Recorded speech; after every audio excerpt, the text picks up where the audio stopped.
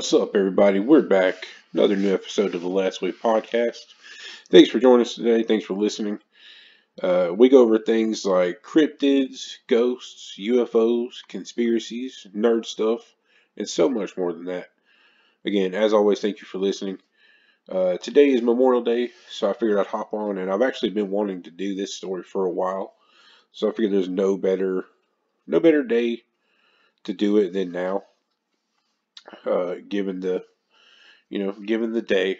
So I hope everyone's having a good Memorial Day. I know it's not kosher, I guess you'd say, to say Happy Memorial Day, but obviously it's a day of remembrance and a day of just thinking about those that didn't make it back, and that's important to really know. It's not about cookouts or hanging out with family and friends. It's about remembering the ones that didn't come back and can no longer do those things. So again, thank you for listening.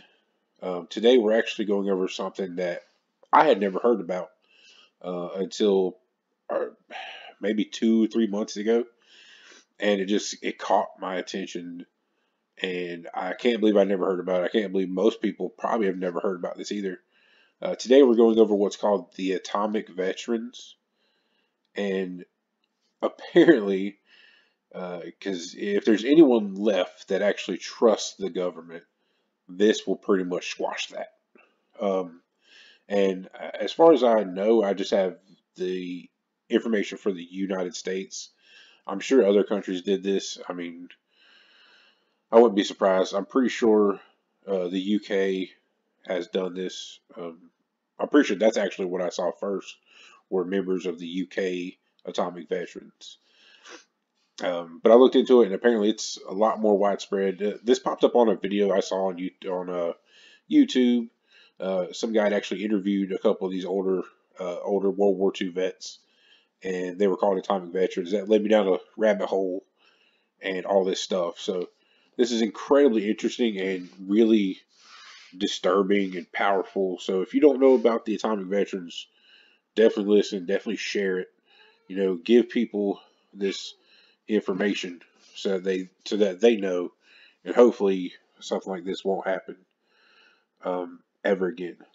So jumping in, the National Association of Atomic Veterans was founded in 1979 by the late Orville E. Kelly of Burlington, Iowa, for the purposes of allowing the U.S. atomic veteran community to speak with a single voice to their inability to get their fair hearing related to their developing radiogenic health issues that may have precipitated by their exposure to ionizing radiation while participating in a nuclear weapon test detonation or a post-test event.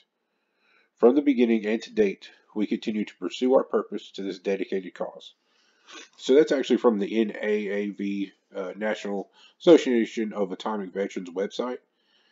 And basically these veterans, again, these stories aren't told. And it's actually a very good reason to that. These men were sworn to secrecy up until 1996, I want to say. I'm checking my notes real quick. In 1996, the U.S. Congress repealed the Nuclear Radiation Secrecy Agreement Act, which rescinded the Atomic Veteran Oath of Secrecy, thus allowing atomic veterans the opportunity to recount their stories of their participation in nuclear weapon testing and post-test event activities without legal penalty. So sadly, these guys were part of nuclear testing. That's obviously where the atomic part comes in. So from about the time frame of 1946, 1958, that kind of time frame, and before that, obviously, before the end of the war, whenever we dropped bombs on Nagasaki and Hiroshima, these guys were all involved with this, and they were sworn to secrecy till 1996. So again, this is just some insane information. So these guys they were responsible for, actually they weren't told, but they were responsible for showing the effects of the human body on some atomic testing. They were sent in post-event, like whenever we would test a bomb, they were sent in. Some of the people were sent in to clean up, to do certain things to test the area. After we dropped the bombs on Japan, members of this group were sent in to do tests to clean up and things like that. So these vets are sitting there just taking all this radiation, which of course the study and the knowledge of that wasn't the greatest at this time frame in history. So that's kind of understandable as to why some of that was kept secret and kept away. But at the same time, they were sworn to secrecy, so they were aware that something bad was happening. So, again, the government. So do with that what you will. But continuing, so the atomic veterans and the main focus of this story that caught my eye, and that's understandable that these guys go in and do certain things like testing and things of that nature. But there was certain tests that were done, like in the atoll reefs and nuclear tests, at sea, in the air, underwater. Um, Anyone that's like slightly a history buff, or realistically anyone should have seen this footage by now. But the classic footage of nuclear tests at sea, where you have this big explosion and massive amount of water, mushroom cloud coming up, and there are vessels out there, right in front of this explosion. And most of us, are told, or we assume, that these ships are stationed there to test the effects of the explosion and radiation on military vessels to use against our enemies, so on and so forth, normal military tactics. However, what has been revealed is that there was around 20,000 plus soldiers involved in these tests, and they were not told of what was going to happen. Those ships, I tried to actually use a thumbnail from one of the videos. You can look them up on YouTube. Just look up nuclear tests at sea, and you'll see the ships are out there. The ships were full of soldiers, and it just blew my fucking mind that these guys, these young soldiers, they were led out onto the decks, told to cover their eyes, and they set off these nuclear tests in the water. So you have this big explosion, and some of the remarks from the soldiers. And again, you can look up these videos. Obviously, I can't put them in here because of copyright issues. But you can go to YouTube, look up Atomic Veterans Speak Out, so on and so forth.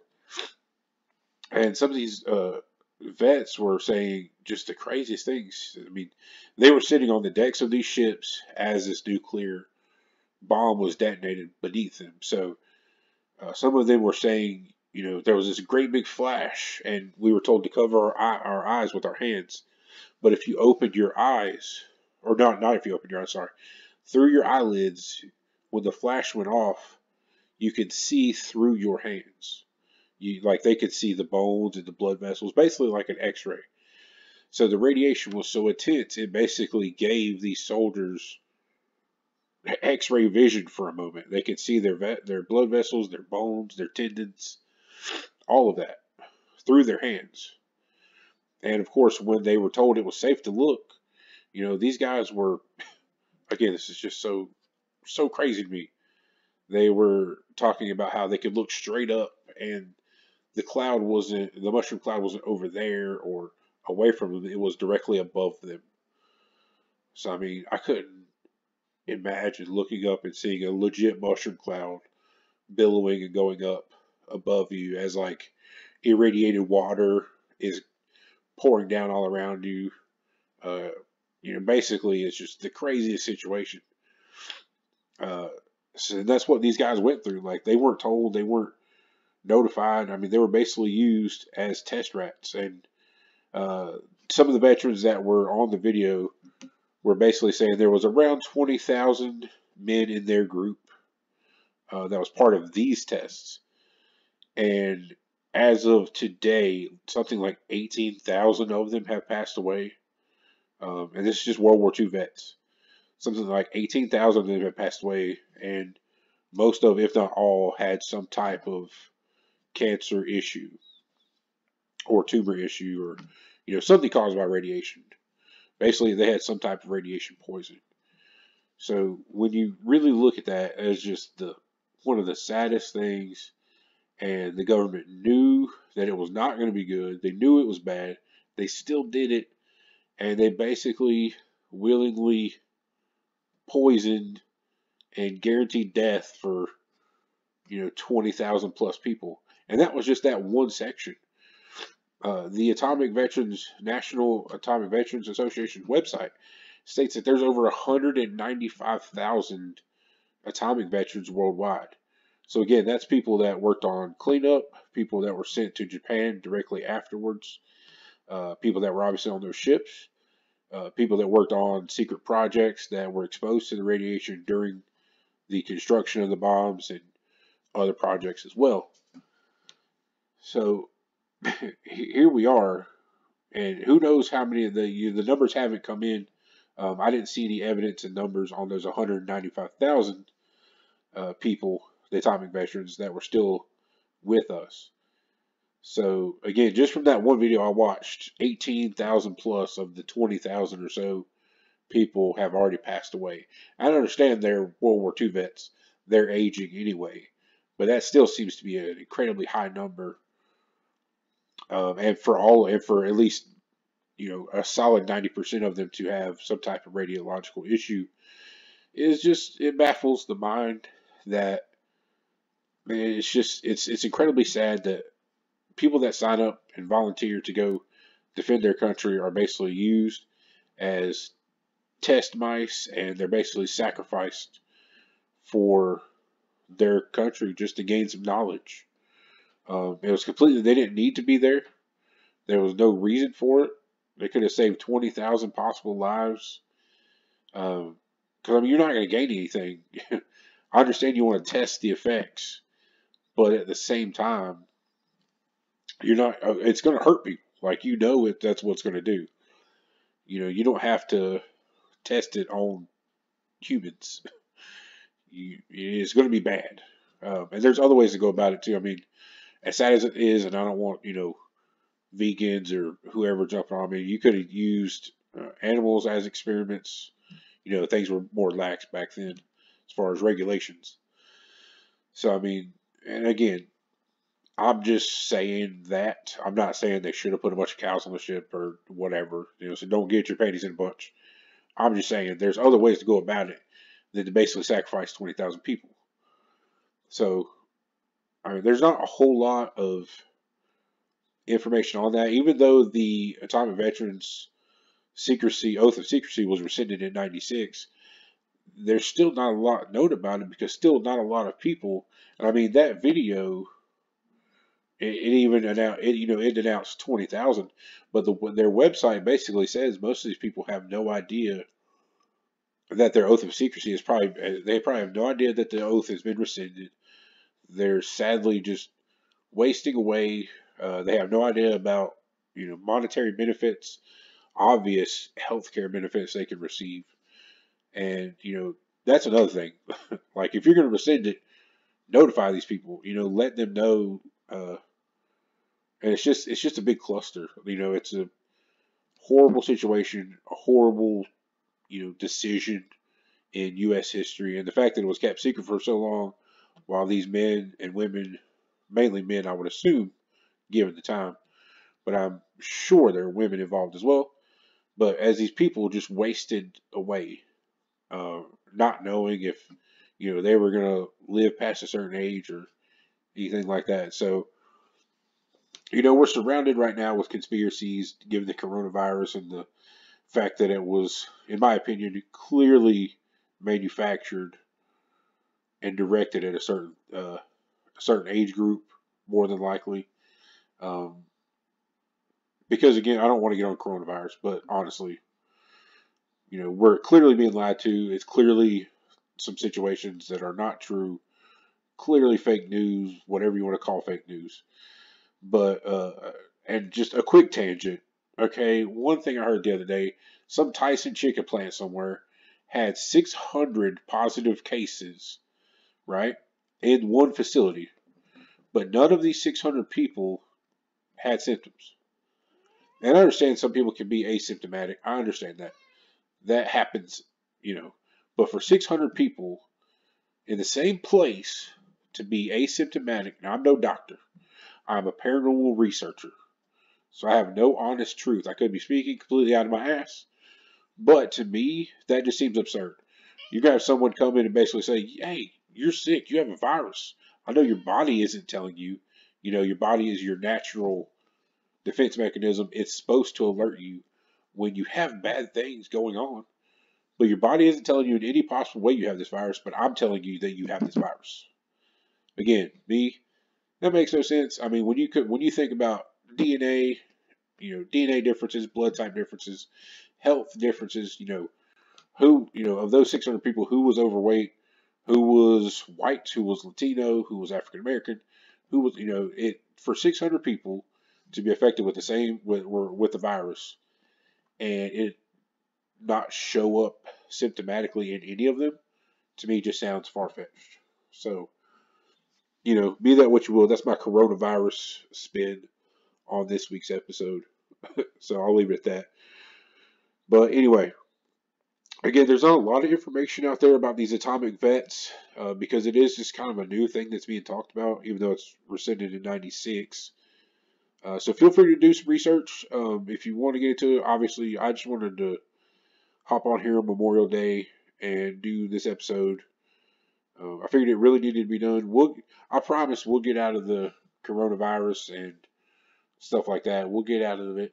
We'll start doing, more cryptids and ghosts and UFOs and all that happy paranormal stuff and not so much of this stuff. But this episode needed to be done because no one knows about this. I have not met one single person that actually knows about this stuff. It's a perfect day to share this. Perfect time to make sure people know and people are aware of what's really happened, what's happened in our history, and things that we're never going to be told about unless we actually pick up a book or actually go looking for this information.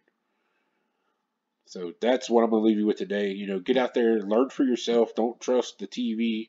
Don't trust the computer. Don't even trust me because maybe my information's bad. I try to give you the most truth and best information I can, but you know I can only go off also what's the information's out there. I try to sort through it for you, and again, I try to be as truthful as I can because that is our goal here, to be the truth. Be the light, get us through the darkness.